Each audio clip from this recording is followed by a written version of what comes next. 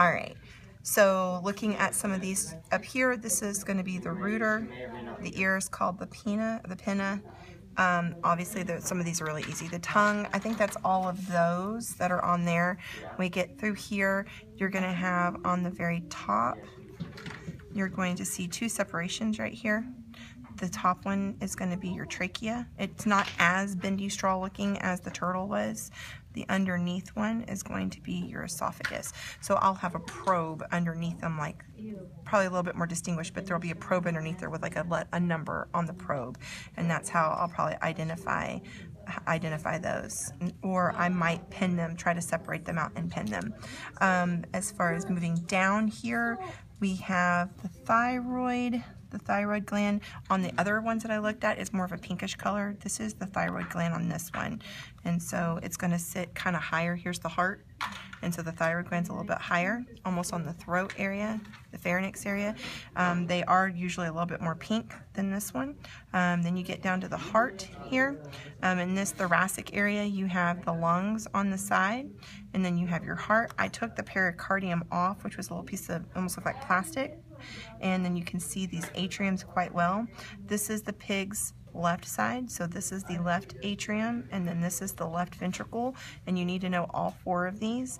This is going to be the right atrium, and then this is the right ventricle.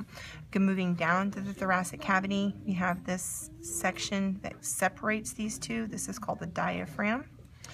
Then you have the liver, and just like all the other times when you lift that up, it's all before it's been kind of greenish color. That's your gallbladder.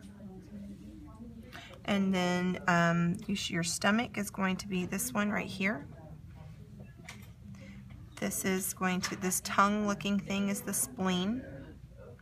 You lift both of these up, then you see it almost looks kind of like, in my opinion, like cottage cheese or something.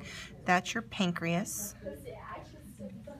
These are not separated out, and I probably won't separate them out. As far as I won't undo them. This side over here is smaller diameters, the small intestines. This is the large intestines. The large intestines then goes into the colon, and so that will have its own separation right here. So this is the colon. And then you have the colon you have down here, the urogenital. This is your kidney. So there's two kidneys, there's one here and there's one here.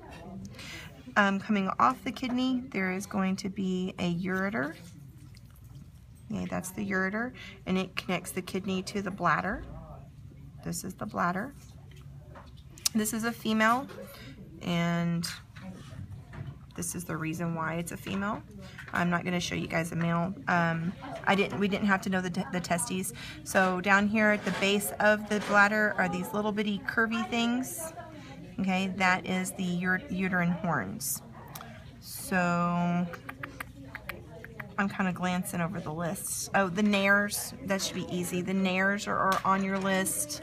The rugae is on the list, but I'm not going to give that to you as a test. But if you were to cut the stomach open, then you would see these little folds inside of the stomach. I think that's it. Oh, the vibrissae. I think that's it. That dot?